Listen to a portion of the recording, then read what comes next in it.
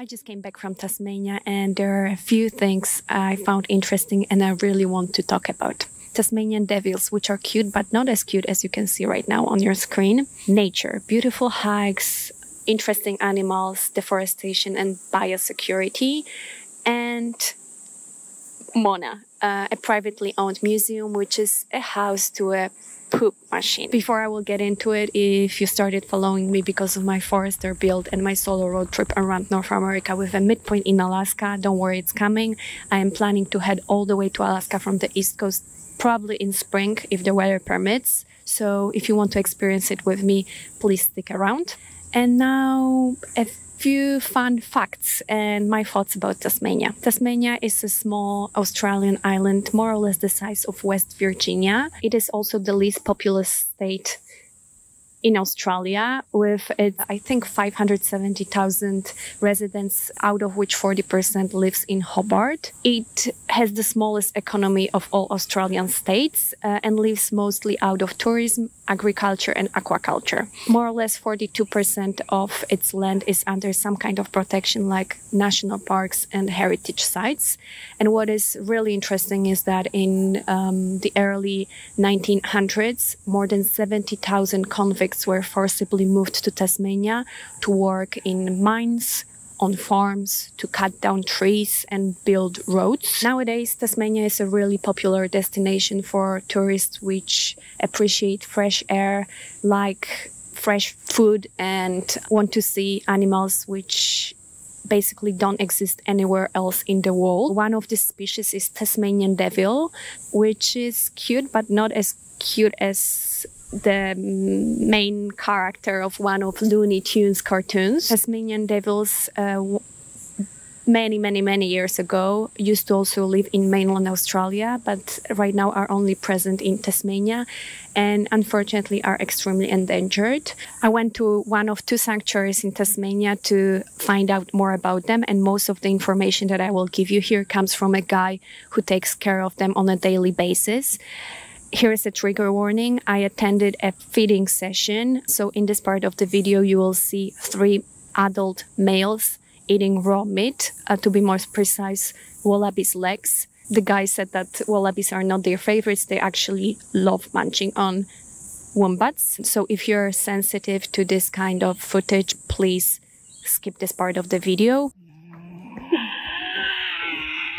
There are carnivorous marsupials, which have the strongest jaws in the world compared to their body size, but they're not the best hunters. That's why in the first part of 20th century, they were seen as a threat to livestock. In 1941, they became protected, but unfortunately, not many of them survived. And due to inbreeding, a weird virus popped out. It causes tumors in their jaws, on their faces and near their eyes, which are super painful and in the end lead to starvation. It spreads through biting, and Tasmanian devils are pretty aggressive, but among each other.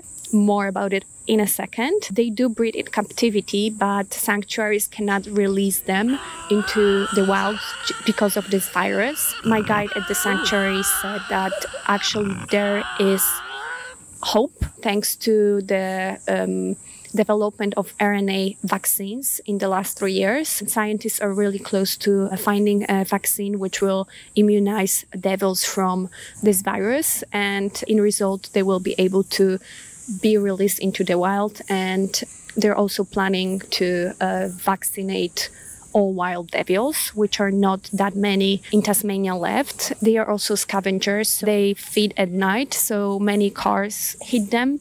So how do they breed? The mating ritual is pretty aggressive. Females like dominant males. They like being chased into submission.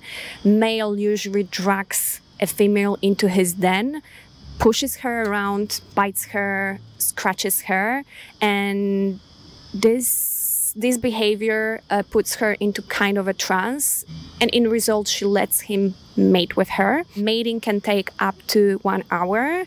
A pair can mate multiple times over a 2-day period. Then usually the male is super tired and lays by the exit, keeping an eye on the female, and female tries to sneak out. Females in the wild try to have the best leader with best genes. So this is a kind of a game that he wakes up, he drags her back into a den. We shouldn't judge it. This is nature. This is how it is.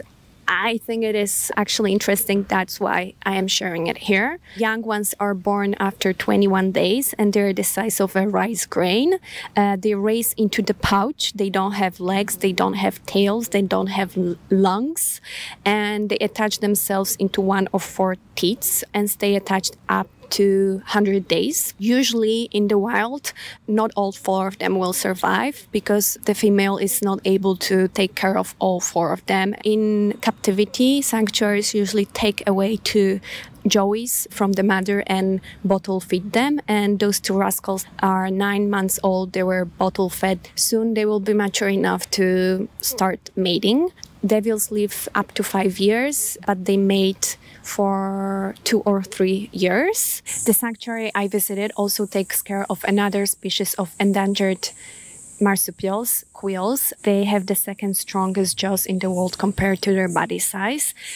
And they're excellent hunters. They actually usually sit on branches and wait for their prey to pass by, and then jump at the prey and bite through their neck. They also feed on large juicy insects, and they are present both in Tasmania and in mainland Australia, but unfortunately foxes killed them in mainland Australia, foxes which were of course brought here by settlers. Sanctuaries try to release them in Tasmania. The problem in Tasmania is that the climate change has an influence on the insects, and those quills basically don't have many insects to feed on. There's also a problem with the fact that humans are taking over their natural habitats.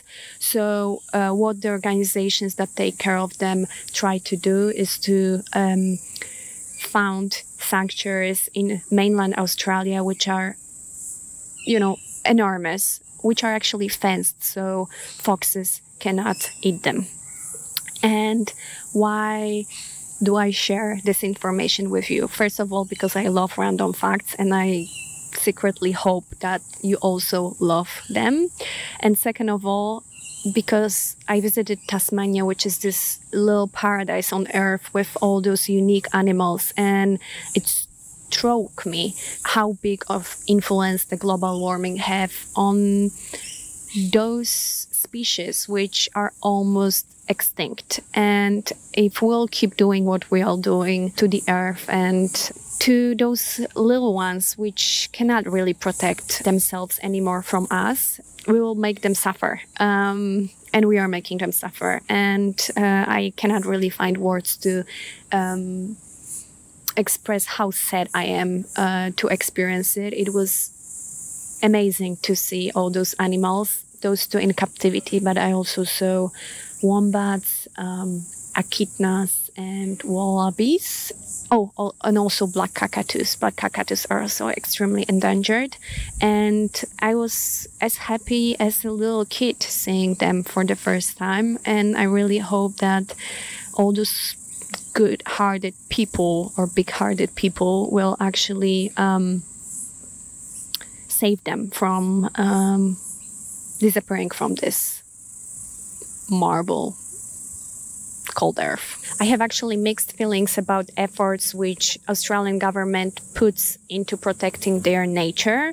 On the one hand, when you come to Australia, you have to make sure that you don't bring any food, any nuts, fruits, veggies. Same thing happens when you fly even from Australia to Tasmania. There is biosecurity there. There are dogs which smell if you have anything that can alter their ecosystem. Also, when you hike in Tasmania, many trails have brushes and some kind of sprays which you have to use on your shoes in order not to bring any microbes into that environment. On the other hand, I heard from many people which live here that Tasmania has a problem with deforestation.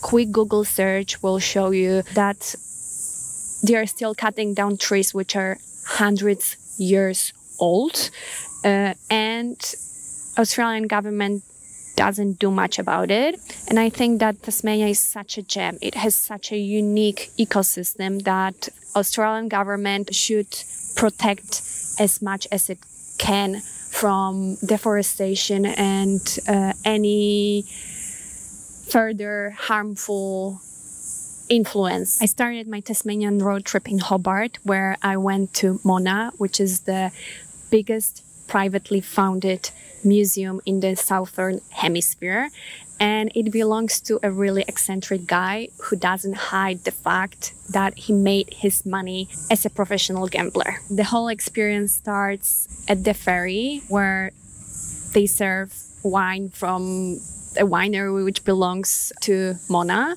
When you arrive, there is a small building, a few sculptures, and a big lawn where people eat, drink, and dance. Here we go! When you enter the building, it occurs that everything is underground. You're surrounded by sandstone and by the art from all over the place. From Christian Orthodox icons to Picasso, from a wall covered with 151 ceramic vulvas to a poop machine. And maybe a little bit more about the poop machine, which is one of the most controversial art pieces in that museum. It is called Cloaca Professional, and it was created by a really controversial Belgian artist. And the whole concept is that this piece of art imitates our digestive system. It has glass vessels which are connected with tubes, and it gets fed twice a day. One of the employees brings real food with wine and feeds the machine, and then the machine digests everything. Once a day, the machine defecates, and visitors know that they have to come at, I think, 2 p.m. To see it and smell it. Unfortunately, I didn't have a chance to record any of these because apparently the machine was overfed during Christmas and New Year's Eve, and it was constipated. So you can't see it here in my video, but if you are curious, you can go and search it online.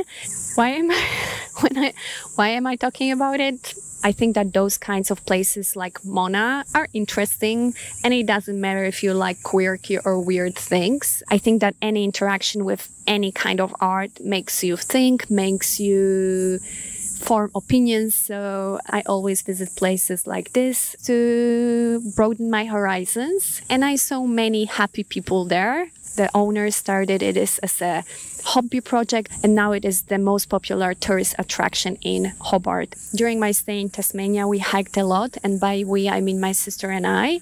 We went to Cradle Mountain National Park, where I actually saw devils and all those animals which you can see in this video. And we also went to Port Arthur and hiked Cape Pillar. That was a really challenging hike. It took us 7 hours to cover 21 miles, and we had to do it that fast because our plane was at 8:30 p.m. I don't know how many more hours to go.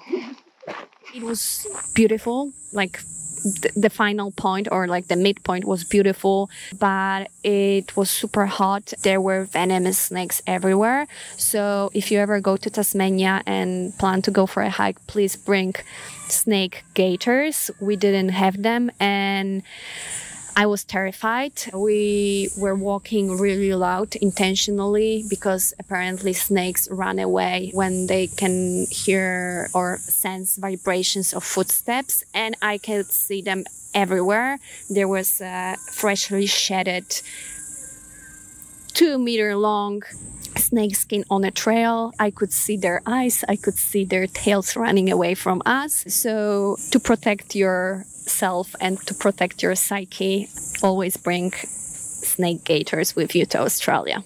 If you're still here, thank you so much for watching this video, and I hope you found it interesting. Also, thank you for every comment and like that you leave under my videos. They mean a lot to me.